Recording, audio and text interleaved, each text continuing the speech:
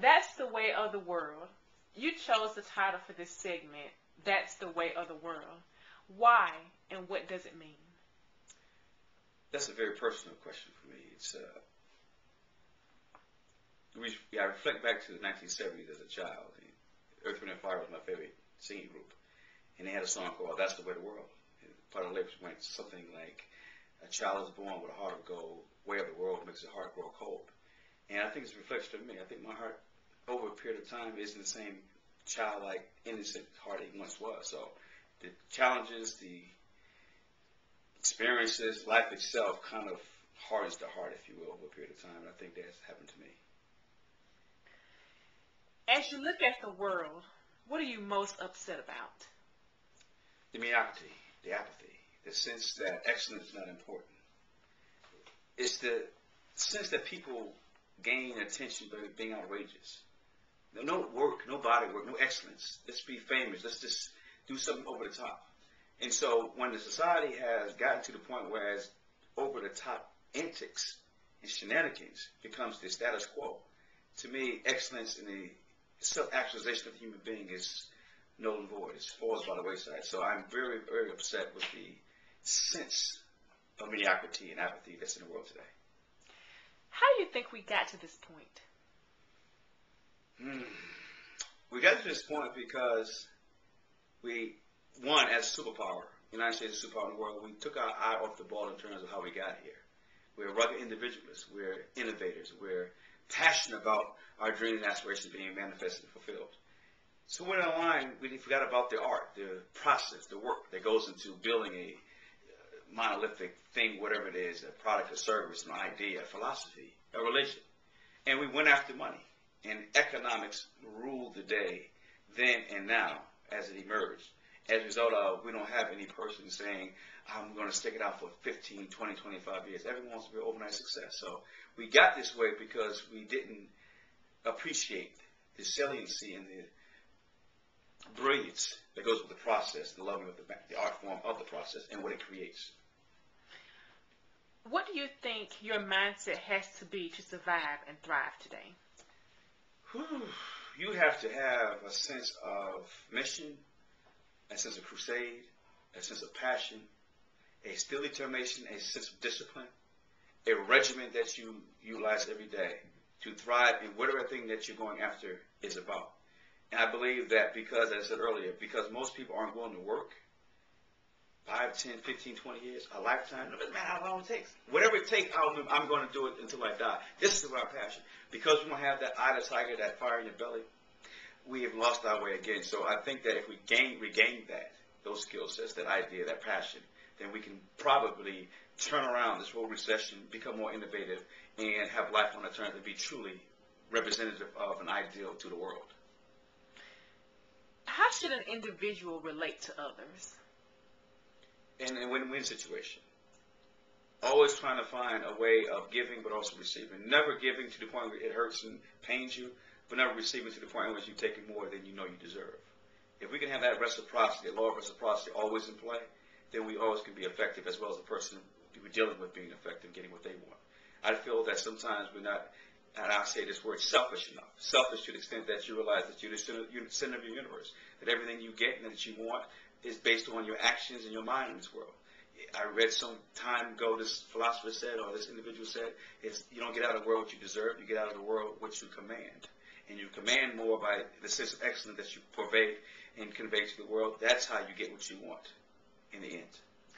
Okay, speaking of philosophers, why are you so driven and focused in seeing your philosophy on charisma accepted in the realm of Plato or Machiavelli? Who's thinking these days? Everyone wants to be an entertainer or athlete. Where's the next Machiavelli? Where's the next Plato? The next Aristotle? The Rousseaus of the world? The Thoreau? No one wants to think. No one makes education sexy. Everyone wants to be, like I said, be like Mike, which is okay in terms of excellence, but in terms of what it takes to thrive and flourish and perpetuate what we created this far. Unless we become more erudite in our aspirations, we will never ever see the perpetuity of the greatness we've enjoyed in the past go into the future as it has been in other dynasties or in the other countries or sovereign nations that apparently had their perpetuity of their success over a period of time. In the past, you've been accused of being selfish, narcissistic, and driven by your ambition. What do you say to these allegations? Guilty. Guilty is charged. I'm guilty because, yes, I'm ambitious. Yes, I'm selfish and narcissistic. But let me explain why that's important to embrace. Because we all are. We all are built and steeped in self-preservation and maintenance. And unfortunately, sometimes in this Euro-Christian society and this trying to have it both ways, a dichotomy exists. We feel a certain way. Where our looks, our intelligence, our money, our connections, our education. And you feel good about yourself when you achieve. But you're not supposed to tell anybody you feel good about yourself. You're supposed to play it down. Don't blow your own horn. Let someone else blow it. Well, it's been my experience that if you wait for someone else to blow your own horn, it will never be blown. So I believe that when you embrace who you are fully, the chaff and the wheat, simultaneously, not trying to divide it up, because my selfishness is steeped in two things. The self-confidence of the track record of being an achiever, but also the insecurity that comes with growing up in society. It's always telling you you're not good enough. And we all are probably victims of that to a certain extent.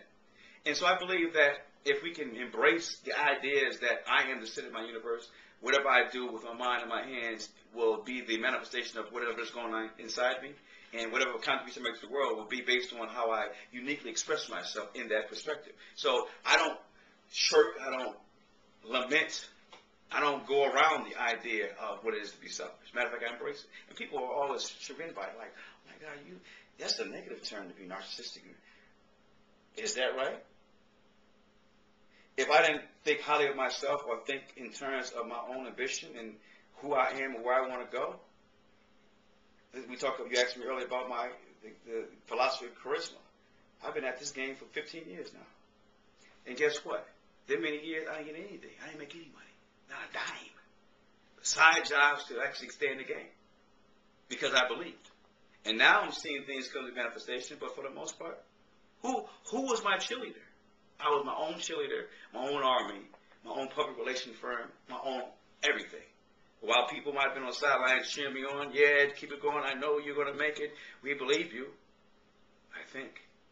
But invariably, it was all me trying to push myself and believe in this idea bigger than myself. So I had to become my own army, my own cheerleader, if you will. So my thing is when an individual feels that way and sees where they're going, in the end, they'll tell the world, I told you so. And the world gets what the world will say. I know it.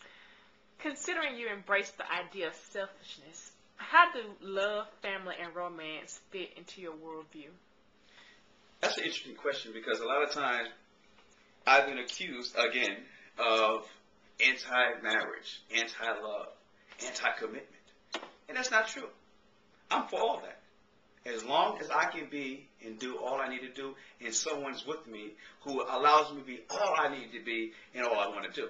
And I believe sometimes when you have to make a choice between your goals and aspirations and your ambitions and the person you love to make that fit, I think in the long run you actually do yourself a disservice. I wasn't going to do myself a disservice. I've loved. I've had passion.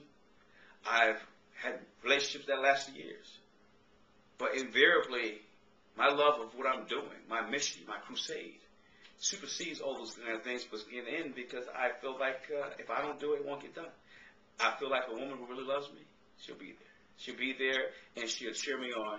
And even though sometimes she may feel like the mistress to my ambition, she realizes that she's always going to have a place there. Because with a man without a dream, without ambition, he's nothing. He's just going along, get along like most people do in the world, and there's no real joy, real passion in that.